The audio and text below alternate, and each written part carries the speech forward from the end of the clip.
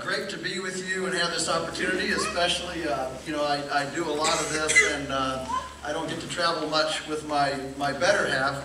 Wife Teresa's with me. Would you stand up, sweetie, and just let them see? She really does, you know, people say,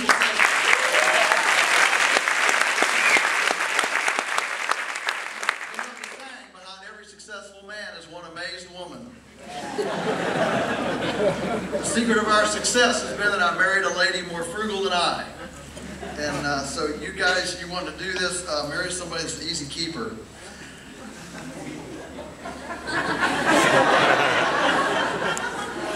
Okay. I've thought a lot about what to do here tonight, because I knew that this would be just a really rambunctious group of choir members here.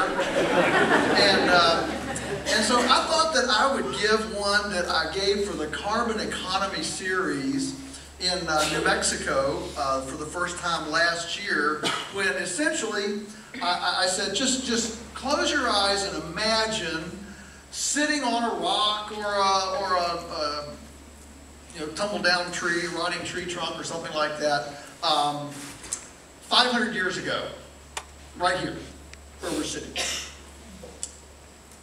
You know, I think we don't do that. We don't allow our imagination to let us build or rebuild or appreciate that kind of a world. We know a lot about that world now. I mean the new information, whether it's, you know, the book 1493 or 1491, or Guns, Germs, and Steel, or, you know, the Ecological Indian, or, I mean, there are just amazing new discoveries that we're learning now about this landscape. Ever since I can remember, since a little kid, you know, it seemed like one of my questions anytime I saw an older person was, what was it like? What was it like? You know, because I think that permaculture at its essence is about patterns. And it's about patterns that stand the test of time. One of the things that's so unusual about our culture, and this is why I wrote the book, Folks, This Ain't Normal, is because I see so many untried, first-time, unattempted patterns occurring in our culture. And tomorrow at the Mother Earth News Fair, I'll be doing the last speech of the fair on, the title is Heretics Unite. And I'll be identifying the orthodoxy of our age, we're the heretics, and explaining the heresies in the face of our culture's orthodoxy today. But tonight, I want to focus on, imagine sitting in a creek or on a tree log 500 years ago, right here, and try to imagine the kind of patterns that we know were existing. So, I've got 10 of them, if you're taking notes or if you're trying to remember, or if you're keeping time. You know, let's see, he's 30 minutes in and he's on number 2, so we better get serious here. All right, so here we go, number 1, you would see animals everywhere. Lots of animals. You know, Captain Jim Bridger, when he was commissioned to go out into the Dakotas and chart it, and he said that they got behind a herd of 7 million buffalo in the Black Hills of what is today the Dakotas. 7 million, you know, Captain Jim Bridger, I mean, this is whatever, you know, 1790. And I can just imagine Captain Jim, Lieutenant, sharpen your quill there. We got to start counting up. Okay, make a check mark. You know, 1, 2, 3. You know, how did they know it was 7 million? I don't know. But anyway, what he said was that they got behind this herd of buffalo, and if they hadn't been carrying oats for their horses, they would have all starved to death, because it took them almost a week to get to a morsel of food. There was that wide a swath of devastation behind this herd of 7 million buffalo. That's a lot of animals. To the best of our knowledge now, we believe that there were well over 300 million bison and 10 million wolves. Now you throw in the elk, the antelope. We know that Audubon sat under a tree. You know, the guy that drew pictures of birds. He sat under a tree and said, a flock of birds flew over that blocked out the sun for 3 days. When's the last time you saw a flock of birds? They were probably passenger pigeons, which are now extinct. But imagine a flock of birds blocking out the sun for 3 days. You know, there were more pounds of animals in what it was now the United States. There were more pounds of animals 500 years ago than there are today, even with concentrated animal feeding operations, hybrid seeds, John Deere equipment, and chemical fertilization and subsidies. Imagine. There were animals everywhere. The reason for all of these animals, I mean, there are lots of reasons for animals. I'll just share a couple of them with you. One is that animals are the only way to move fertility around. Fertility, you know, the sun comes down and it photosynthetic activity, it makes, you know, biomass, green material, and that green material, you know, grows up and the soil minerals, the rain hits it and all that. And the point is that biomass and minerals and all this stuff tends to gravitationally move downhill, doesn't it? Water moves downhill, it all goes downhill. And so what you end up with are very fertile valleys and infertile slopes and ridge tops. So animals were a way to move this fertility around to defy gravity and carry it back up a hill. If it weren't for the animals, the hills would continually be depleted and depleted and depleted over the millennia, and the valleys would become richer and richer and richer, and you'd have a very unequal ecosystem there. So it was the animals that defied gravity and helped to spread the goodies of the biomass and the mineral that would otherwise concentrate and move that around the landscape. Isn't that cool? The other part of the animals was that they were the pruners of nature. Now, today, you know, if I went out and pruned a vineyard or pruned an orchard tree, everybody would think I was doing a wonderful thing, because we all know that that's the, you know, goodness, pinching off tomatoes, you know, the runners. I mean, this is all part. The green thumb of the horticulturalist is pinching and pruning, isn't it? That's what we call it, a green thumb, right? Why? Because you're always pinching and pruning and, you know, fooling around with it, right? That's why we have the saying of a green thumb. You get the green thumb because you're always mashing stuff. That was the role of animals in nature. How do you prune all this vegetation to make sure that it doesn't go into a senescent state and quit receiving solar energy and converting it into biomass? Well, you prune it so that you restart the rapid succulent growth. I call the animals, especially herbivores, our biomass accumulation restart buttons. So this was the role of animals, okay? And there were lots of them. The first colonists who settled in Jamestown and Williamsburg, they talked about being able to hear the birds from literally miles out at sea. We know that the wormy chestnut, which of course was all through here, the chestnut, the reason we call it wormy is because it's like an apple tree. You know, when you pull the bark away from an apple tree and you see all the little worm things. All right, well, fruit and nut trees especially have all these little bugs under the bark. And that fed the birds because there wasn't anybody bringing food out to them in the wintertime. How do you maintain a population of birds that huge in the wintertime with worms under the bark? And so a lot of horticulturalists now believe that our big, you know, pest problems rode the demise of the wormy chestnut, because that's when the bird populations plummeted in this country, was when the wormy chestnuts went down and the birds couldn't survive through the winters as well. Okay? So, what that means is that an ecosystem to thrive has animals in it. So if we're gardening, you know, if we have a college campus, It should have animals. Let's mow the lawn with sheep.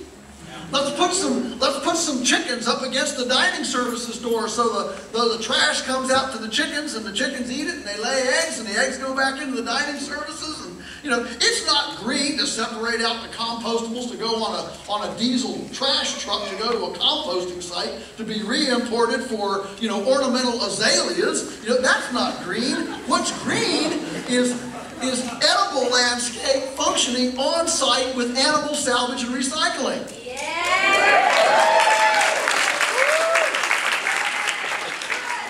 Now what's interesting is that as soon as you head down this path, the admissions department starts to crawl down under their seat and hide,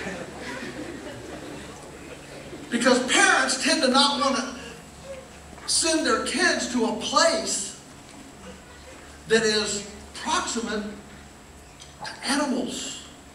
I mean, unless they're pedigree poodles or, you know, Himalayan tigers. Right? You know, it's fine to dump money and be proximate to your pet cat or your pet dog or a gerbil or aquarium or your tortoise or a snake, but being proximate to livestock, that's what idiots do. That's what cerebrally challenged people do. That's what brown people do. Not sophisticated, college-bound, white-collar, Dilbert cubicle, working for the man, Fortune 500 pound young.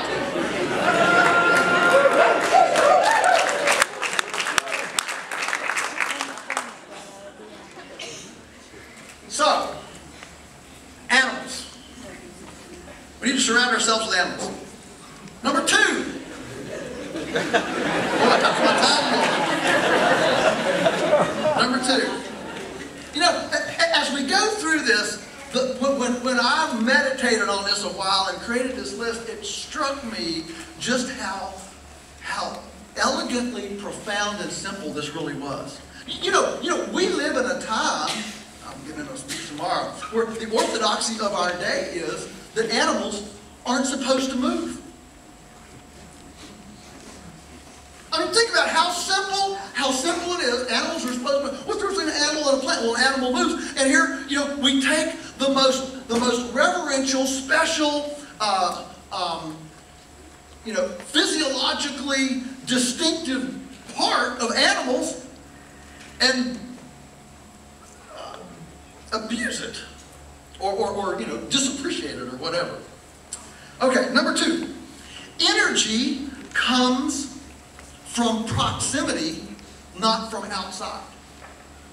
So you're sitting here, and there's a lot of energy going on. I want you to think about, you know, the force of water running down a creek, okay? Maybe a natural waterfall, you know, a creek, a stream, a river.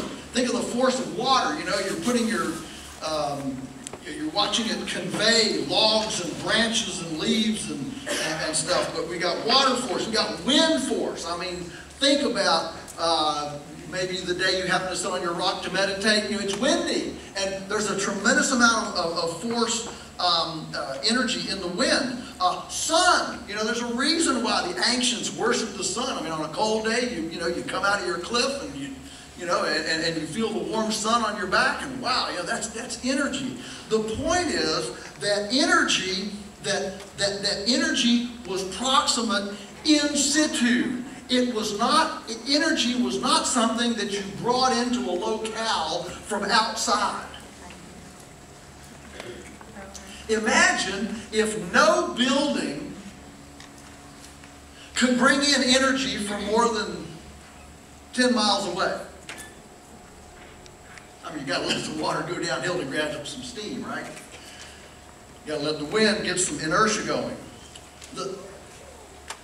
So energy needs to be thought about as proximate, as nearby, as inside rather than outside. And so when we start looking at how do you get that kind of energy, we're talking about fire and biomass and gasification and wind and solar and water and combinations of these. You know, one of the biggest problems with solar and wind is that they're very, haphazard. The sun doesn't shine all the time, and the wind doesn't blow all the time. So when you need, energy all the time, what do? And if you hook these up so the windmill pumps water to a cistern at 100 feet elevation, a great big pond, and then feeds it down through a Pelton wheel. Now you've got 24/7, you've got a nice simple battery, now you've got amphibians in the pond, you've got all this hydration of the landscape as part of your in situ program, as opposed to a bunch of nickel cadmium batteries and whatever else to spread out the intermittent production. Are you with me? And so what you're trying to do is take this pool of energy that right now, the pool of energy that we embrace is pretty broad, isn't it? It extends, all the way over. In fact, we feel like we've got to send our military to parts on the other side of the country. But if we put that amount of emphasis on creating in situ energy, maybe we wouldn't have to build empires around the world, and we could keep our money home.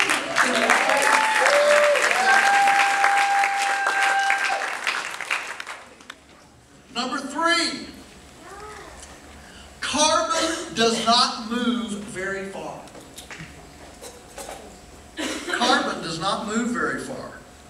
About the farthest nature moves carbon is as far as it takes leaves in the fall to blow off a tree. They blow a little bit, but not very far. As far as it takes animals to eat in the valley and walk up to the hilltop. Why do they walk up to the hilltop? Because of predators. And so instinctively, they don't want to chew their cud. The llamas, alpacas, giraffes, and bison and wildebeest and dik-diks and caribou and reindeer. They don't want to chew their cud down in the valley because they can't see out. They're down here where they've even got the disadvantage of being downhill where the predators can run down on them. And so the predation cycle in nature is one of the things that ensures that the pruners, the animal pruners, are going to chew their cud and poop and perch and poop. I mean, it's all about the poop, right? And get that moved not only uphill, but pretty close to where it was generated. A lot of people ask me, do you sell hay? They want to buy our hay, because they know it's really good. No, we don't sell hay, because selling hay would be like selling soil. We want that hay to go through an animal. We want all of our biomass to go through the animal on site right there. That's one reason why we buy local GMO-free grain, okay? For our omnivores, the grain that we buy from local farmers there. Grain is again, it's proximate. It's a way. I'm not opposed to moving carbon around, but a little, okay? You don't have barge loads of carbon in nature being moved 1,000 miles. Sure. Move 10 or 20 miles? Absolutely. As far as a deer can eat here and walk and run and lie down and poop, that's about how far nature moves carbon. How far a bird eats seeds right here and then flies, a couple miles away and perches and spends the night and, poops off the roost and they go. So carbon doesn't move very far. Number 4, hydration occurs on site. Now,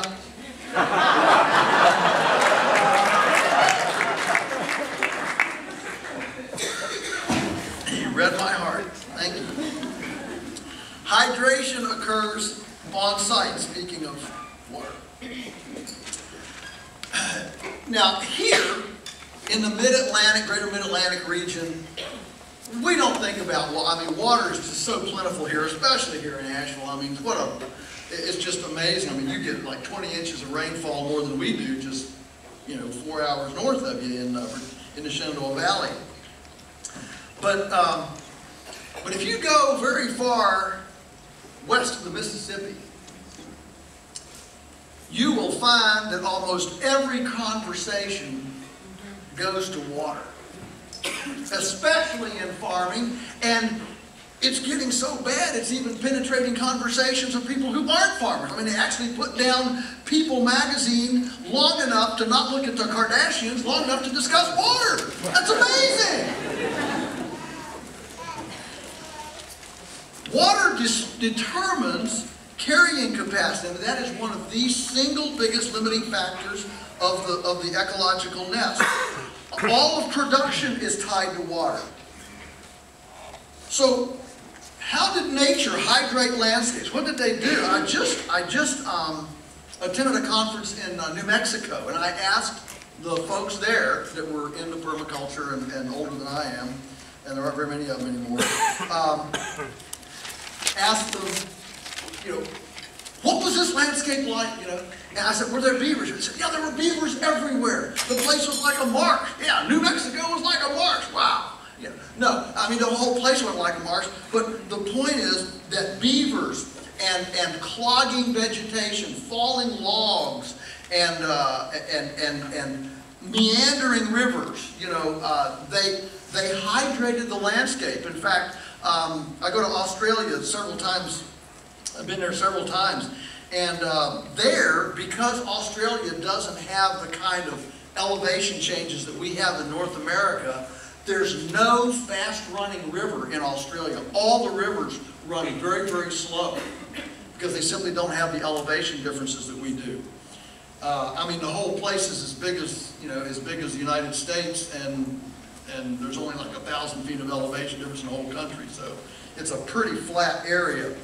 And what happened there was that the rivers, over time, actually built deltas. And so the rivers were actually higher. They actually built up in their floodplains with silt and things like that. They actually built up so the floor of the channel actually raised up over the landscape. So you actually had landscape, and then you had this silt plain, and then the river like that. Are you with me? Pretty amazing. Well, what's happened now with the way they've, you know, tilled and destroyed organic matter and all that stuff, the water is running a lot faster. The landscape is not holding on to it, and so the rivers are incising down into these things. The same way ours do when they run fast. If you go out to New Mexico and you see, you go just every couple of miles, and there's this great big, wide, like 150-foot wide arroyo, dry arroyo, you know, and you ask your host, you know, what is that? And of course, you know, what's running up and down under dirt bikes and sand rails and, you know, four-wheeler, all-terrain vehicles and things like that. And you ask them, you know, what's that for? And they say, well, about 10 days a year, those things run clear to the bank, muddy, like great big rivers. And then you hear the grandiose plans of making, you know, 10-foot pipes, 2,000 miles from, you know, Wyoming to Phoenix, and, you know, Seattle to Los Angeles, and you hear all of these schemes, when actually, if we would simply mimic the beavers, what we would be doing is creating impoundments high enough on the landscape to where you could impound water without major you know, concrete and earthworks. Gentle earthworks. If you catch it before the velocity and volume gets too big, which is what beavers do. Beavers don't put dams in the Mississippi. I mean, it would take a pretty aggressive beaver project to dam the Mississippi, right? Where they build their dams and their impoundments is way up around here, up at the headwaters, before the volume and velocity has gotten so big to be inundating or too big to tackle. And so when we look at the way nature hydrated the landscape, it was not with big grandiose piping projects from way far away. It was with millions of smaller impoundments on high ground around an area that maintained base flow, springs, and actually reduced, floods and metered out water very gently from all these little impoundments during a drought. Okay? That's the way nature works. So the fact is that if all of the time, energy, and attention that's been spent on cultivating the ground to grow grain for herbivores that aren't supposed to eat it anyway had been devoted to recreating the kind of hydration impoundments that would have dotted the landscape 500 years ago, today the U.S. would be Eden, we would be flood-proof, drought-proof, and we would have created an oasis and a place of abundance that would have led the world into the remediation of everything that humanity has done in raping the earth since the beginning of time. So it's not that difficult. You see, I'm not opposed. This is one of the reasons I love permaculture, because I'm not opposed to moving around the landscape. Today we don't have the beavers. So we don't have that army of animals to do all this work for us. What we have to understand is their objective stood the test of time. And if we can humbly come to leverage and use our big brain and opposing thumbs and the bonanza of cheap energy and our mechanical prowess to duplicate that pattern on site, locally, with community-sized hydration projects, see, we could literally, in one generation, worldwide remediate every single desert and pillaged acre that civilization has pillaged since the beginning of time. The problem is not that we don't know how to do this and we don't know these things. The problem is that we're too busy doing the wrong things. We're not lazy, but we're too busy doing the wrong things. As Dan Parsons, the founder of Ranching for Profit School, says, we've become extremely adept at hitting the bullseye on the wrong target. Number 5. Seasonality dominates biology. One of the things you notice sitting on this log 500 years ago is that there is a heartbeat of seasonality. There's a pulsing of seasonality.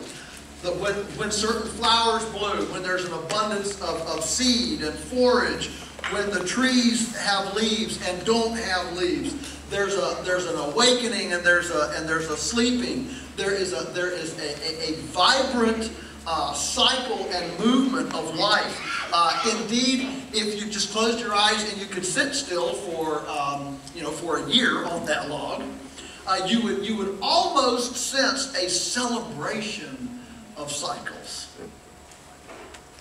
As different animals, climbed into the mud for the winter's hibernation, and as the bears went into their burrows, and then in the spring when the turkeys laid their eggs and the pheasants laid their eggs and the fawn had their babies, and the fall at fire season, and the spring when nothing would burn because it was all too green and lush and wet. The rest and growth busyness that surrounded us would be palpable. Contrast that with our assumption today that there should be no season at the supermarket. So if we're actually patterning a foodscape, a farmscape after nature, we celebrate the seasonality. What's wrong with celebrating the first strawberry of spring? Nothing at all, is there? I was up in Maine doing a program in January. I was on this radio program with this naysayer who said, I was down at the store the other day and I was having company and I wanted corn on the cob for my dinner guests. Remember the context here. This was Maine, January. Corn on the cob. And so I went down there and organic was $2.50 a dozen, and the regular was $1.50 a dozen. How do you justify that? I said, that's the wrong question. The question is, why do you have to feed corn on the cob to your dinner guests in Maine in January? I mean, all of our vegetables and our produce, the research we've done in our food system over the last basically 80 years has not been about how to improve its taste, its nutrition, or anything like that. The whole question has been, how do we stabilize it and make it, transport proof so that we can, put these tomatoes in the back of a tractor trailer in California and have them rattle in the back of the truck for 3,000 miles while it comes to Portland, Maine in January. And what happens is when you do that, you get a cardboard tomato. And we wonder why our kids don't like vegetables. It's like Elliot Coleman said, he knew that he had achieved superpower status when his baby carrots became a hotter trading item in the school lunch program than Snickers bars.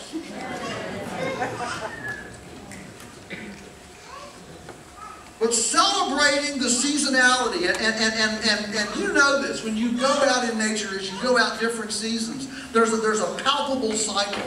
And so just enjoying and appreciating seasonality. Since I'm on a college campus, I never want to give up a chance to, infuriate people. So I'll just tell you here at Asheville, the single biggest academic anti-seasonal mentality in education in this country is going to school when the food is not available. If you really want to be green on this campus, you be the first one in the country, and you're not the first ones. I've told this to every single campus that I go to. I mean, if they're in any, if they have any seasonality at all. And that is, the only reason we're off from school in the summertime is because that's when farm kids need to be home to help on the farm. Well, now that we're going and we appreciate and understand the seasonality and being proximate to our food and our carbon, why don't we adjust our school year so that we're off in the winter? Yeah. And that way we can, turn the heat down in the buildings, and we can be there when the campus can grow all of its own food, and we can sexy it up with phone apps, where the kids wake up and divide the campus into grids, into little 10th-acre grids, and the kids wake up in the morning, they got an app, strawberries are ready to pick in grid 37, and all the kids use GPS go to grid 37,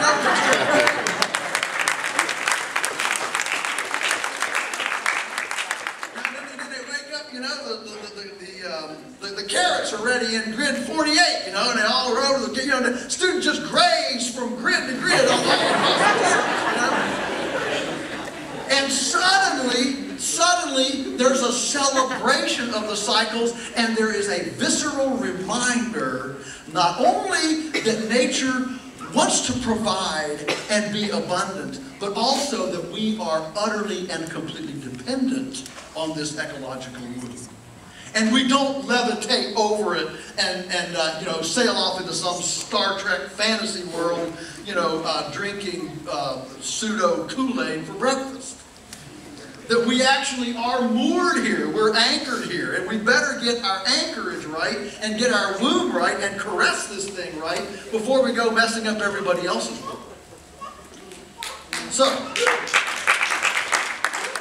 the first college that changes its academic year to cycle with the food year will be the world leader in regenerative thinking. There we go. All right, number 6. Woo, gotta have to hurry. Number 6, disturbance and rest cycles. Disturbance and rest cycles. Today was a gorgeous day, wasn't it? I mean, it was wonderful. But you know what? Every day is not like today. I mean, sitting on that log out there 500 years ago, imagine hearing the rumblings in the distance of volcanoes, floods, droughts, fire. You know, in 1830, there was a fire out west in Wyoming, around the Yellowstone Park, that darkened the sun. It was so, the ash and the smoke was so dense that Philadelphians did not see the sun for 3 days from a fire out west. That's what you call a conflagration. And it was totally natural.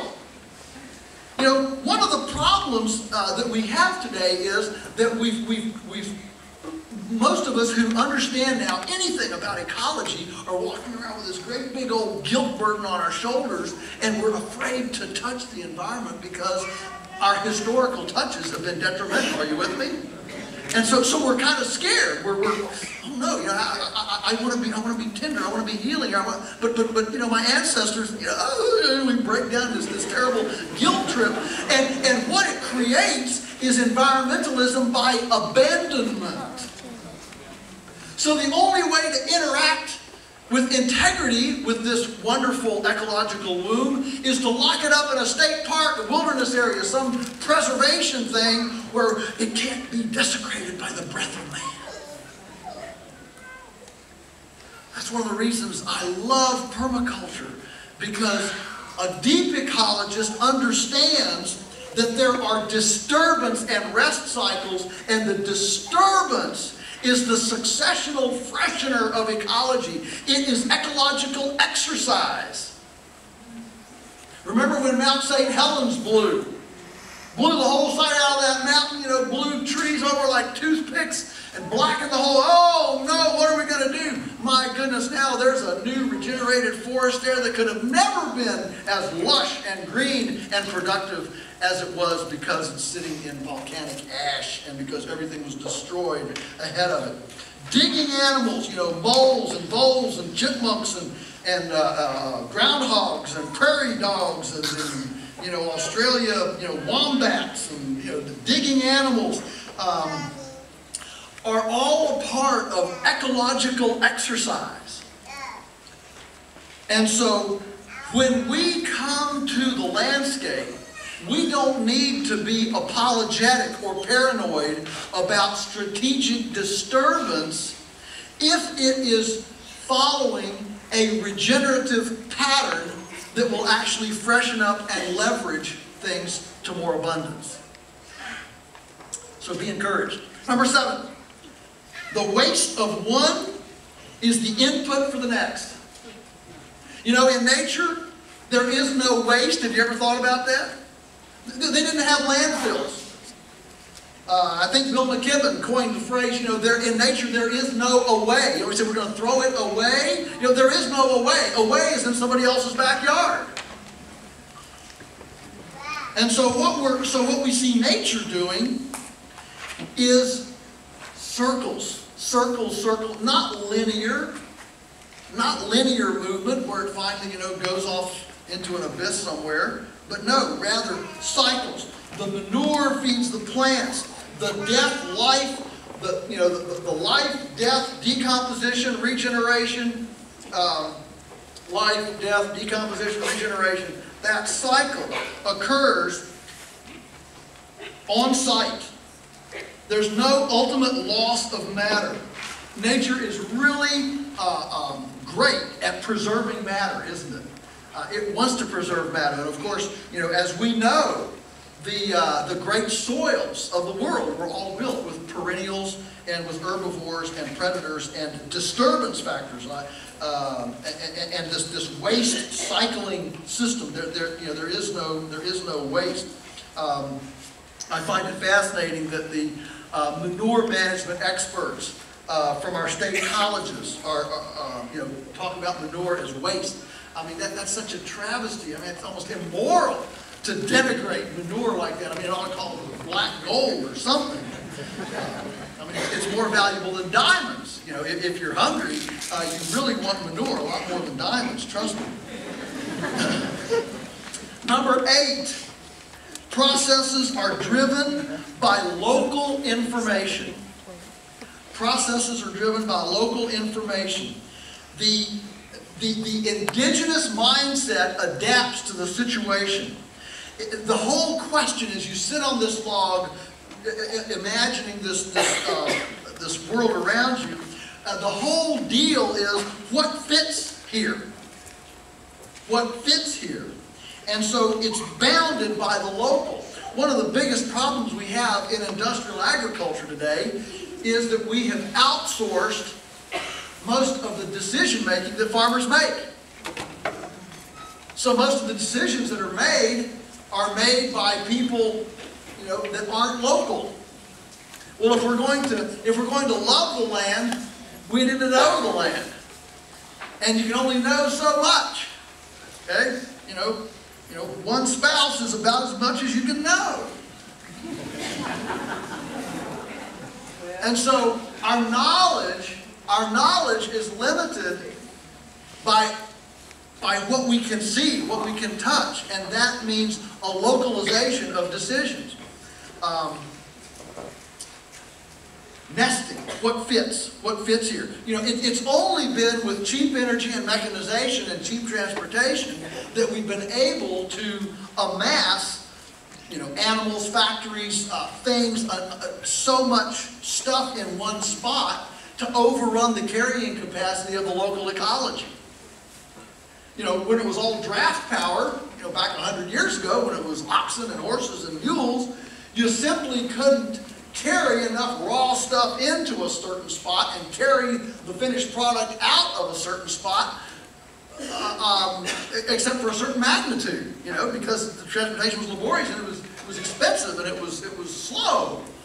But today, we've been liberated from that boundary with cheap energy, with an aberrant kind of luxury that spawns in our brains the idea that we really don't have any boundaries anymore. And that's a dangerous place to be. Number 9, as we sit on that log, what we notice is that the ecology around us is centered primarily on perennials, not annuals. Now, I'm sure in this crowd, that's not, when I talk to inner city foodie crowds, I have to spend a little bit of time explaining perennials and annuals. But I expect this crowd is with me on this. You know what perennials and annuals are, and that's good. This is a savvy group. But, you know, nature doesn't have that many annuals. Annuals are a very short-lived ecological blip. You know, there are plants that come into a disturbed area, for example, just for a real short period of time. They grow, they die. One of the reasons that nature tends toward, number 1, is there wasn't anybody to plant them, but number 2 is simply energy flow. You know, a perennial concentrates its energy in its root structure, and annual concentrates it in its seed structure. Because the annual assumes that it's the seed that's going to carry it forth. The perennial says, I got to put all my energy in the roots, so if in a drought or a flood or whatever, I've got something to hang on to, or a bank account of carbohydrates to send forth new shoots when the weather gets better. Okay? And so that tension between perennials and annuals in nature always sees perennials win out. What is probably the single most significant feature of U.S. ag policy for the last 60 years? A subsidy of annuals. 6 of them. Corn, cotton, soybeans, sugar, wheat, and rice. So official U.S. policy is subsidizing annuals. Annuals require tillage and are soil extractors, debilitators. Perennials are soil builders because of the difference in the energy cycle. Perennials are far less risky because you don't have to take the blanket of vegetation off the earth for them. They're like pump organs pumping organic matter into the ground. That's how perennials work. So what we want is a system, and of course permaculture is big on perennials, right? To push perennials forward. And finally, number 10, what we'll see on our log is a plethora of polycultures. We're not going to see monospeciation. Take me to any place and show me where nature thrives in monospeciation. Doesn't happen, does it? It's all about diversity, multiple species, everything, symbiosis, synergy, complex relationships. All of these intricate relationships actually block pathogenicity. They create synergisms. They create stacking effects. That's another permaculture concept, is stacking. So you're not just a linear in-out deal, but you're actually viewing a farm or a food system as a reservoir of captivating energy that's simply building and building and building with a very small little leak that you're controlling, that's your income stream. But polycultures, and of course, I don't need to tell you all that our entire food system right now depends, doesn't it, on monoculture. And boy, you know, we see those 10 combines going down through there, Kansas wheat field, and we go, whoa, wow, you know, we get this big machismo, you know, testosterone lift, and look at that, you know, that's powerful, we're big, we're mighty, you know. When actually, the poorest multi-speciated backyard garden is more productive per square yard than the most magnificent GMO monospeciated field of anything.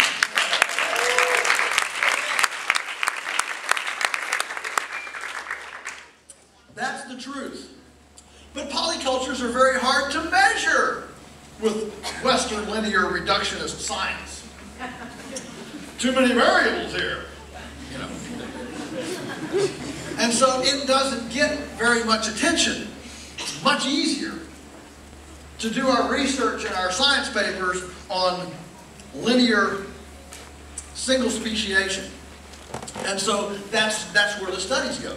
And we compare this single species to that single species, and this linear reductionist, compartmentalized, disconnected, democratized, individualized, fragmented system to this Greco-Roman Western reductionist, fragmented, systematized, disconnected system. We don't compare it to a beautiful, magnificent, symbiotic, holistic, related, connected, we more than I type of synergistic system. It's way too complicated. How do you write that in the report? How do you put that in the, you know, in the little synopsis of the experiment? But that's what we see in nature, isn't it? Is polycultures. And so when we build our systems with these very intricate relationships, then we get tremendous benefits. One of the biggest polycultures we're seeing leave now is the ability of a person to actually interact with food. You know, we're singularly moving hazmat suit to go visit a farm. You know, and the monospeciation is creating tremendous collateral damage. Are you all in North Carolina aware of this epidemic porcine viral diarrhea? Yes. Yeah, it's big. Started April 1st last year. You know, kind of good. It wasn't an April Fool's joke. And since April 1st last year, the U.S. has lost 25%. That's 1 out of every 4 baby piggies born in this country has died in the last 12 months. Futures for hogs. Hog futures? I don't know how many of you are playing hog futures, but listen, I'm picked up a Wall Street Journal. I was out speaking, you know, and I get these big heady newspapers when I go out to speak and stay in these hotels, you know, and they get free New York Times, Wall Street Journal. So, you know, I get them. I'm a pretty interested guy, you know, in this stuff. And when you see pork futures on the front page of the Wall Street Journal, that's a big deal. And the line from like January 5th to February 5th went straight up. It doubled in 30 days. Never have it happen. It was such a big deal that Wall Street Journal was on the front page. That is nature saying, you know what? I bat last. And what I've described to you, I think, are nature's paradigms. And when you look at each one of these, you realize that right now, our culture has basically thumbed our nose at every one of these things. One of the principles of paradigms that Joel Arthur Barker pointed out when he wrote the book Paradigms about 35 years ago and introduced the word to the world was that every paradigm, right when it appears to be perfected, is on the brink of collapse. And what we're seeing now, E. coli, Campylobacter, Listeria, bovine spongiform encephalopathy. I mean, who heard of these words 30 years ago? They weren't in the lexicon. I mean, I went all the way through high school, never even heard that word. Not only not that, I didn't even hear the phrase food allergy. I didn't even know the word gluten existed except in the culinary arts. Autism? We didn't know anybody that had autism. Now it's gone from 1 in 10,000 in just 2 decades to 1 in 68. What? 1 in 68. Autism. That's the newest figure. It was in USA Today last week. Read it.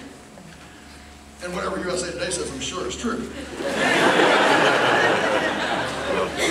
Here's the point I'm saying. Here's the point I'm making, and I'm closing. The point I'm making is, I know there's a lot of depressing news out there. There's a lot of pushback from the industry, from Monsanto, from the US Duh, and the FDuh, and there's a tremendous amount of pushback against people who appreciate nature's patterns. But I'm here to tell you that ultimately these patterns will prevail. It's not a matter of when, it's not a matter of if. It is just a matter of when, because these will prevail. And what we're seeing now, from health to mental illness to infertility to all sorts of issues. I mean, you know that now in Arkansas, I was in Australia. There was a Bayer Corporation lady next to me getting her luggage off the rack. I said, Sandra, what are you here? She said, I'm here at an international symposium on herbicide resistance in Perth. Okay. She said that now in Arkansas, corn farmers are budgeting in $70 per acre to hire machete-wielding people, laborers, to go in and chop down the mutated super weeds created by glyphosate resistance, because the weeds are so gigantic and big now that have survived the GMO, the herbicide onslaught, that they're tearing up $400,000 combines. So they have to physically, by hand, remove them from the field so they can combine the grains. Folks, that is a crack in the paradigm. That is the brink of collapse. Okay? And so, at one point, you know, it'll be a disturbing time. Wall Street might collapse. But if you have a local-centric system that is following these ecological principles, it is immune to Wall Street. It is the ultimate freedom, self-reliant system. It's the best investment we can have. Okay? So take heart, be encouraged, and appreciate that nature bats last. She has a balance sheet. And as we implement this kind of biomimicry and pattern duplication where we live, locally, in our place, in our space, we will come humbly realizing that our great epiphany came from meditating on a log 500 years ago, observing the patterns of nature. Thank you very much. God bless you.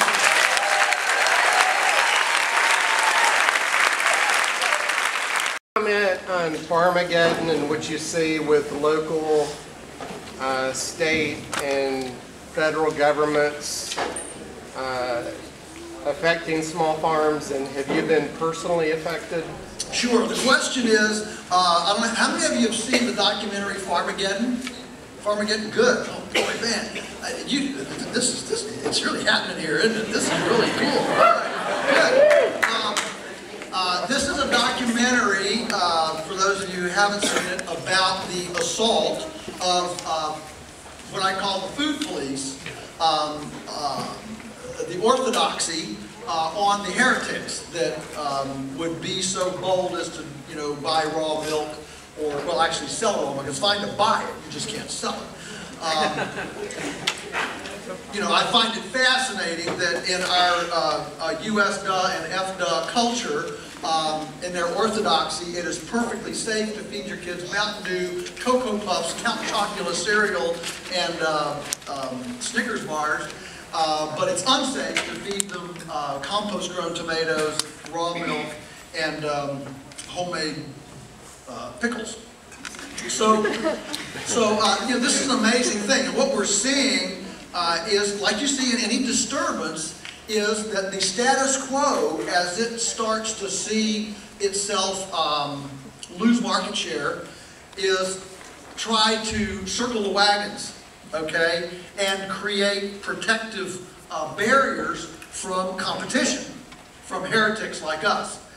And so this is happening as we speak, and I think it is the most significant occurrence right now in our culture. My view is that when the government gets between my lips and my throat, I call that an invasion of privacy. And yes, I do believe we should legalize all drugs. All of them. Because a government that can tell you that you can't snort Coke can tell you you can't drink raw milk. Okay? And so, we are at a point where this manipulative mindset over nature, our culture comes from a very mechanistic, manipulative view of life. In fact, one of the orthodoxies of our culture is that life is fundamentally mechanical and not biological. Okay? When I have a class of kindergartners at the farm, and we go out and we're with the cows, and I ask them, what do you call an animal that eats only meat? They say carnivore. What's an animal that eats only plants? Herbivore. Now the big bonus question: what if one eats both? Omnivore. And I point to the cows and say, what are those? They say herbivore. And I say, can anybody tell me why our country's most expert, accredited academic, PhD credentialed experts for 30 years took farmers like me to free steak dinners to teach us a new progressive scientific way of feeding cows, where we grind up cows and feed them to cows? And all the kids go, yeah, that's stupid.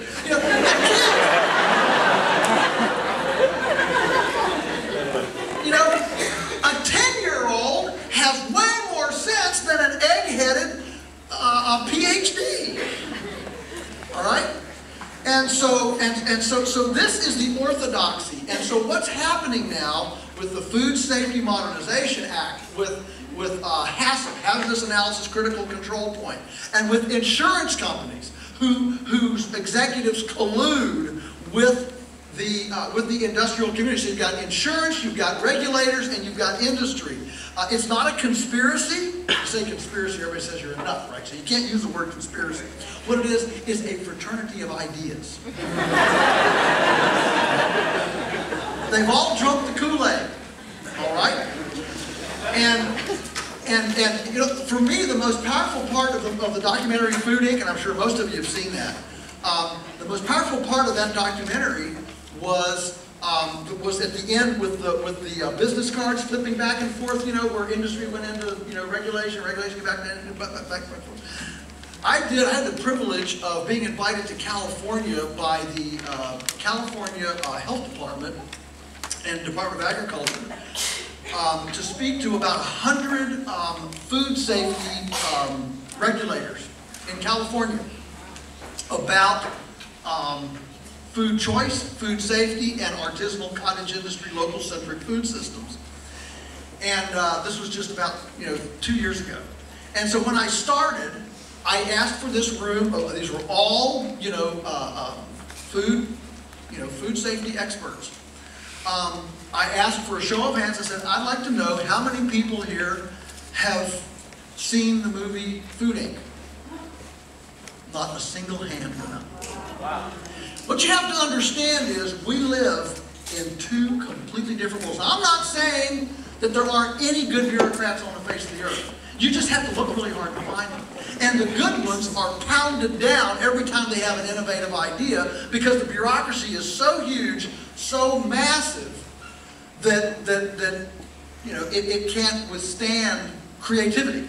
The bureaucracy is there to preserve the status quo. And what happens is now our status quo has moved away from these tried and true patterns, and we have a totally new set of patterns that are aberrant and destructive. Okay? And that's our status quo. People ask me, well, why don't more people, it seems so intuitively, what I just said to you, doesn't it sound practical and reasonable? Yeah. Why don't people endorse it? Well, the answer is, if this became common, again, if it did, it would completely invert the entire power, position, prestige, and profits of the entire food and farming system. And that's a big ship. It's a lot of inertia, okay? And so, that system will not go gently into the night. I'll just mention one more story and then go on to the next question. I spoke to the National Trade Association of Institutional Dining Services, institutional whatever bosses, and in Denver, Colorado. And the next day, I rode the shuttle bus back to the airport, and there were two of them, two dining services, coordinators on the bus. We got to talking, and I did not realize that these dining services chiefs actually get personal vacations and kickbacks from Cisco and Aramark and the big food services companies for volumes of use. Every $100,000 or more use, you get other little, basically coupons, and you get, vacations in Hawaii, and you get all this. And personal. This is at state colleges, taxpayer money, personal kickbacks. There's a lot, and when I just, the fact is that the status quo has done a lot to insulate itself from innovation antidotes to the problems they've caused. That's the problem. And the problem is that when we arrogate things like food safety to the federal level, now you're going to hear my libertarianism come out. When we arrogate this to the federal level, then it doesn't allow innovation to occur at the state and local level. And so what happens is every time we arrogate to the federal level a solution, it inherently eliminates the wiggle room that state and localities could do to solve those same problems. So instead of having 50 different ideas to solve a problem, we have only one. And that's the tragedy of arrogating to the federal every problem in our society. States, different story.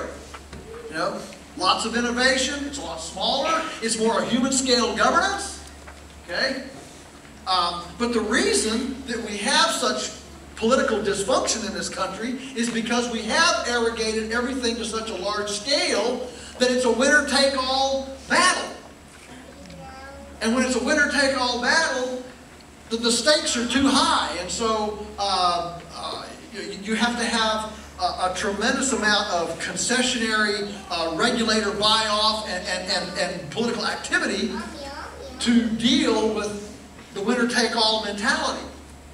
And so what happens is the government becomes essentially a marketer of special concessions and chits, out here for the regulated, and the biggest regulated, of course, have the money to buy the concessions and the special loopholes.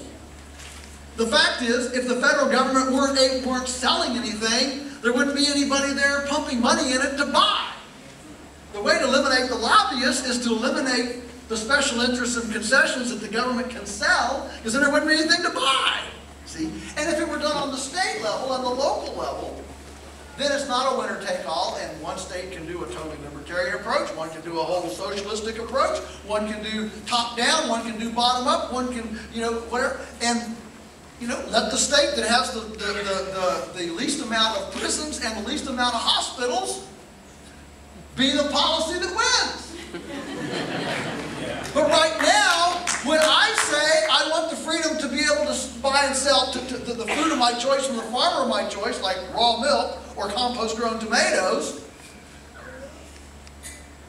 the regulators think I'm asking for new epidemics of disease and sickness. Dirty farmers.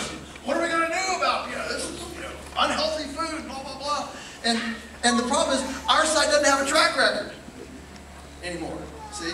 And so what we desperately need is some wiggle room to allow localities and states to self-govern. Remember, local-centric decision-making, all right? So that we can have numerous options on the table to try them out and see what works. And then other people can say, oh, they're doing that over there. Oh, that's a new idea. Oh, look what they're trying over there. They're not even going to let people own land. They're going to do it by tribalism and a talking stick and consensus and a wigwam. Wow. Look, they don't buy and sell land anymore. It's not a commodity. Ooh. Why can't you try a bunch of stuff like that? You see, the problem is that we've become a country too big to govern. And so that's why we need to reduce the power at the top. And that's another whole topic, but anyway, that's a long answer. I've got time for another question. Yes, sir. How is geoengineering aerosol spraying affect permaculture? Aerosol, boy, you got aerosol spraying affected agriculture? Oh, chemtrails. I've looked at all that, and there's stuff going on, all right? I'm going to answer that this way, and it's a punt, and you'll be disappointed. But you know what? There are a lot of things going on in this world that are beyond me. I can't stop the jets. I can't stop the Pentagon. Stephen Covey in 7 Habits of Highly Effective People, one of the habits is stay within your sphere of influence. And so I guess my answer, and I don't like them. Okay, I don't like any of this manipulation stuff. All right, let's be clear. I don't like. But there are some times when you can get so ulcerated and bleed off your energy about things that are just outside your control. That I guess what I like to see. It's okay to write letters, be informed, and understand it, but please don't neglect your patio container garden, your beehive, and your raw milk supplier, and your culinary arts, and your kitchen, and your larder, and your dehydrator. Are you with me? So do that with the leftovers. Don't let that be the thing that guides you, because I've just found it's just too depressing. It's too depressing to be negative and fighting all the time. We've got to be positive and be seeing soil grow and spring grow.